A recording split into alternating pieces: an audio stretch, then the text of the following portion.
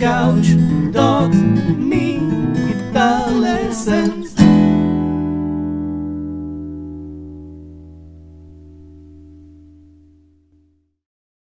Hey there, LickNRiffers! Welcome back to yet another awesome guitar lesson here on LickNRiff, in which I'm going to show you the most effective finger dexterity exercise. It's actually a really fun exercise, and it's really challenging. It's surprisingly challenging.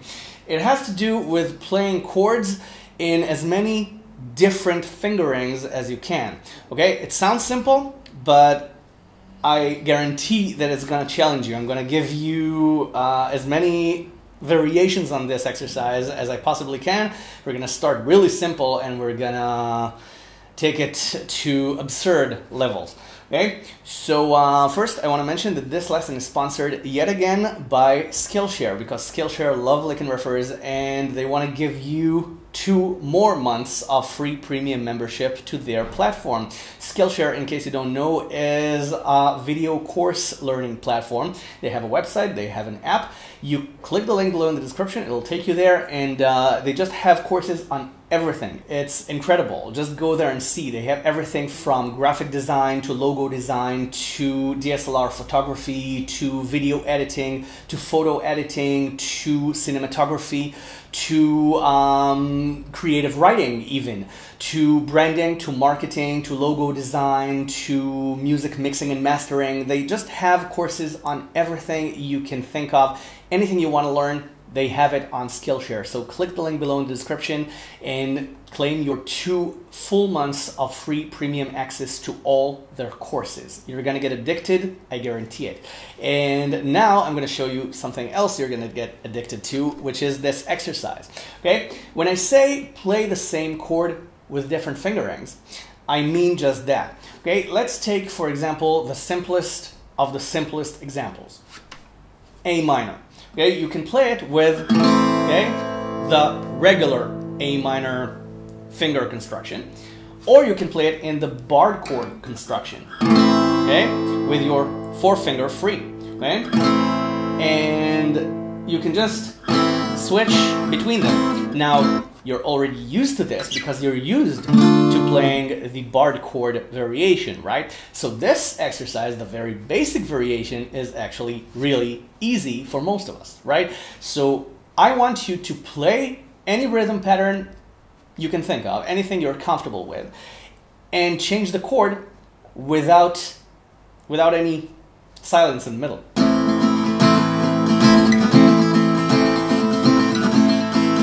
Okay? Keep the music going. I changed the chord twice, okay?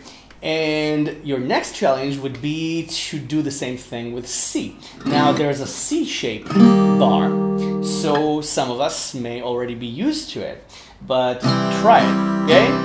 Try it with C, okay? Changing between the regular version to the barred chord version, while still keeping the music going.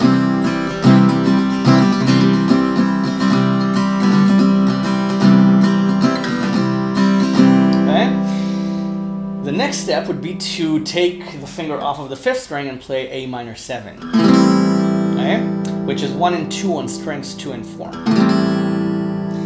You might think this is simpler than C, but now you have more variations. You can use fingers 1 and 2. Wait for it. You can use fingers 2 and 3. You can use fingers 3 and 4. Ah, you see? Not so used to it.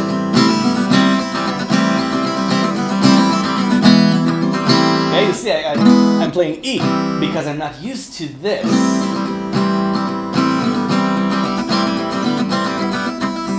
Okay, but after a couple of tries, it gets easier, and that's the purpose of this exercise. Okay, now after you play A minor 7, you can try different variations. You can try fingers 1 and 4. You can try fingers 2 and 4. You can try fingers 1 and 3. You see? This is not as easy as it seems. Okay, fingers 1 and 3, to 2 and 4, to 1 and 3, to 1 and 4, to 1 and 2, to 3 and 4, to 2 and 4, to 2 and 3, to 2 and 4, to 1 1 and 4, to 2 and 3, to 3 and 4, and so on and so forth. It's not as easy as it seems, as it looks. Okay, I have to muster all my forces of concentration in order to pull this off, even though I have done this exercise. Okay, it's always challenging. Now, let's take the G chord. Okay, we have the regular G chord. We have this fingering, okay, with fingers 1, 2, and 3, okay, with our little finger free. We have this fingering with our forefinger free. We have this fingering with our thumb, right? Thumb on the 6th string, and muting the 5th string, right? And then we can choose which finger to put on. We can put on the 1st finger, the 2nd finger, the 3rd finger, the 4th, the 1st, okay?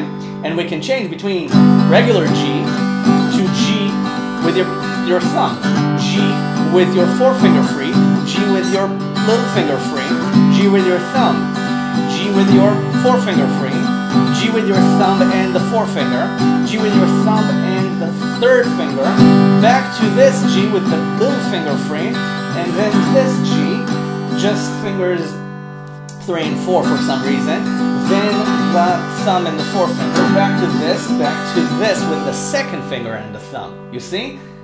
And I'm keeping the music going. She's going to subscribe to Skillshare right now. Yeah, go ahead.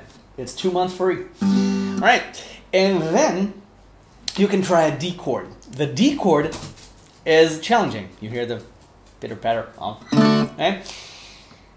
D can be done like this, obviously. It can be done like this, okay? The bar shape, even though you don't need the bar. Okay, so you can put fingers 2, 3, and 4. Okay, change between those.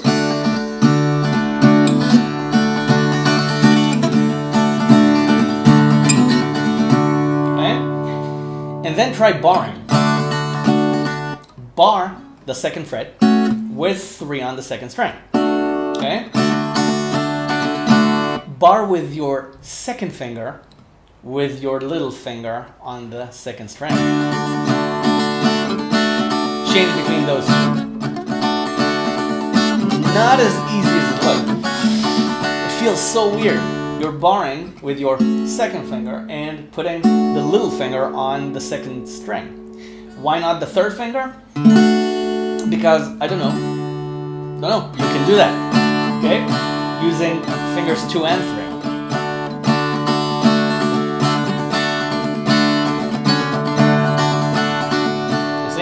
Changing. Okay, it's not always easy to make a quick change, but the more you work on this exercise, the quicker your changes will be. Okay, there is also a surprise variation on this exercise for those of you who stayed up to this point. The next variation is changing between D and C. And you have this D, and you have this D. Okay, the bar on 2 C shape, that's also a D chord. So change between those.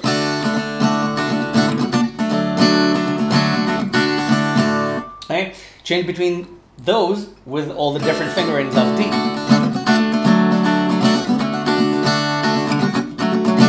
Okay, including the bar shape.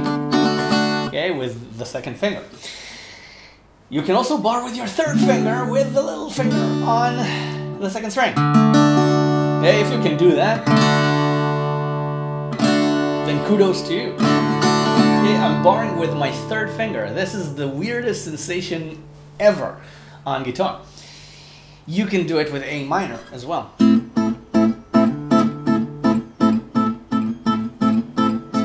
Changing the barring finger.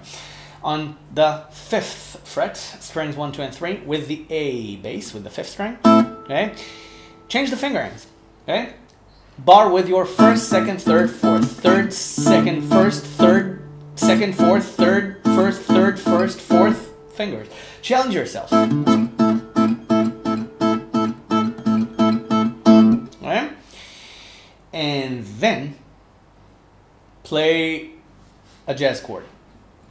Play this chord. Okay, there are variations. Okay, you can do this chord, and then do this, and then do this, and then do this, and then do this, which are all variations on pretty much the same setting. Okay, one of them is a 9th chord, one of them is a 13th chord. So I play down the 5th fret, okay, and I bar, it's this. This is the full chord, the 13th chord. It has the 7th, the 9th, and the 13th. Second finger on the 5th string on 5. 4 on the 4th string with your 4th finger. Your 3rd finger bars on 5 on strings 1, 2, and 3, and your little finger is on 7 on the 1st string. So you get 5, 4, 5, 5, 7. You can change to this, okay, which is just 7, 5, 5, 4. And now your 2nd finger is barring. Okay, so this and this. Okay, you change the barring finger. Okay, you can play strings 2, 3, 4, and 5. And then you don't have that 13th. It's a 9th chord. So you can bar. And you can switch to all fingers. No bar.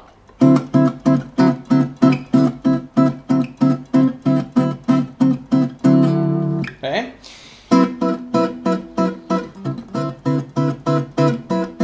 Changes the bass, basically. Basically, I didn't mean that pun, sorry. Okay? Another variation, alright? And the ultimate test, whether your fingers are dexterous enough, is whether you can play all those shapes on the air. If you can play a C shape on the air, and the fingers are at the right positions, if you can play a C shape with your 2nd, 3rd, and 4th fingers on the air with the bar, then you know your fingers are dexterous enough. If you can play an E-shaped bar and then an E-shaped chord on the air, okay, then it's fine. If you can play an A minor, which is the same as E, okay, and switch between the fingerings, okay, I'm correct here. Okay, my fingers are so used to these chords that I'm on the right shape, okay, because I've practiced so much, okay, that I can play a C chord with this or this variation, okay. You can play a D chord. You can play a D chord with this. This is a little bit hard because you need to strain your little finger, okay. This D, you can play this D with the bar, okay. It looks silly, but try it. Not as simple as you might think. Okay, and you can play the 9th chord, and you can play the 13th chord, but you can't bar because there's no resistance. But if you can approximate it, then you know you've done it. Okay, so try it. Before you do though, click the link in the description and claim your 2 free months of full premium access to all the courses on Skillshare. Okay, it's free. Go have fun with it. Go get addicted to the courses. It's high quality material and you're gonna have fun with this almost as much as you're gonna have with this dexterity exercise. I'll see you in the next video. Thanks for watching. Bye for now.